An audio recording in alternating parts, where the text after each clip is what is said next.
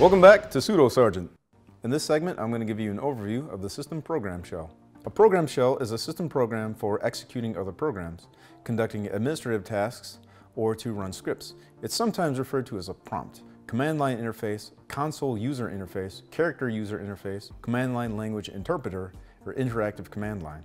The program shell is an interactive command interpreter intended as a scripting language and contains most of the features that are commonly considered to produce structured programs.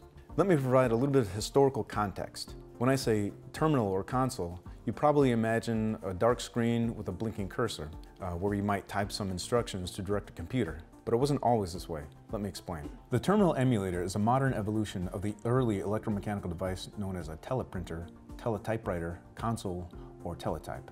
A teletype printer is an electromechanical device similar to a typewriter used to send commands to a mainframe and receive output. A console and a terminal were essentially the same thing, however they were slightly different.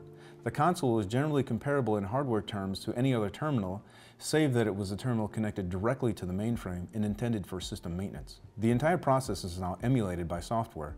As Linux evolved, the functionality of consoles has been built into the kernel as virtual consoles. Software has been written to emulate terminals. Its legacy can be found in the abbreviation TTY, which is used for device files to identify virtual consoles or to represent terminal connections. There are three more things I'm going to introduce to you: the terminal, the console, and the program shell. A terminal is a program that emulates the legacy physical hardware connected to a mainframe. It allows text input and produces text output. Here are a few examples: console, my personal favorite, GNOME terminal, LX terminal, Xterm, and Terminator. There are many more terminals, but these are just a few. A console is essentially the same as a terminal. However, in historical context, it's generally considered the point of interaction with a mainframe and was intended for system maintenance. In a modern system, the virtual console serves a very similar role. The shell is a program which receives and interprets instructions. The shell can run independently of the terminal emulator. However, we will only be examining it in terms of its relation to the terminal emulator. There are numerous shells to choose from. Here are a few: Bourne shell, bourne-again shell, C shell, corn shell, remote shell, and quite a few others. The prompt is the beginning of a line in a program shell which signifies start of input. The command line is the space to the right of the prompt where instructions and data are input. You'll generally find your blinking cursor here.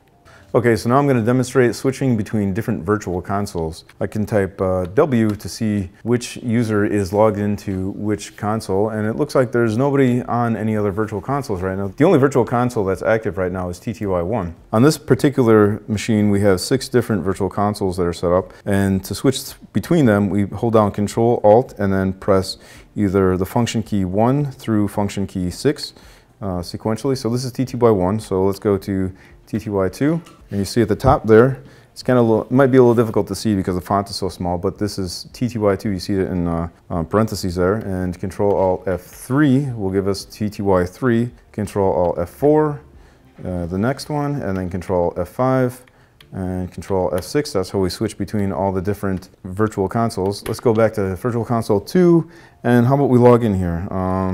There's my account name and my super secret passphrase. So now we're logged in on the Virtual Console 2. We'll go back to 1 and we'll do W again to list who is logged in, and you'll be able to see that I'm logged in on TTY1, also logged in on TTY2. Let's go to TTY3 and I'll log in as a different user. I'll log in as a sudo sergeant.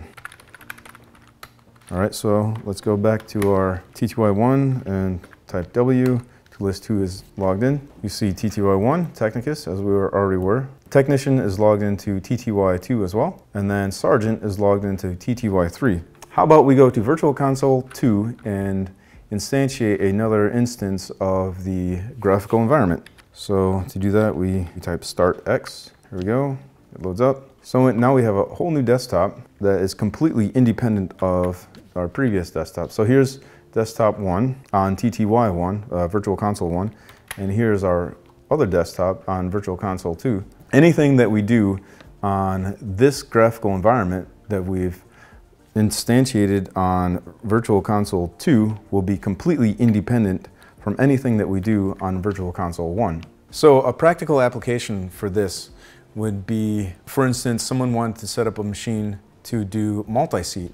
And multi-seat is sort of like multi-head, except the difference is there are multiple monitors connected to one computer, but at each monitor there's also an addition of input devices like a keyboard and mouse. So there's multiple keyboards and mouse and monitors, maybe even audio devices, all connected to one computer, and then it would essentially function as a mainframe did long ago. So there's an introduction to virtual consoles, terminal emulators, and program shells. I find this to be a very interesting subject, and I'm curious to know your experience with teletypes and what you've done with virtual consoles.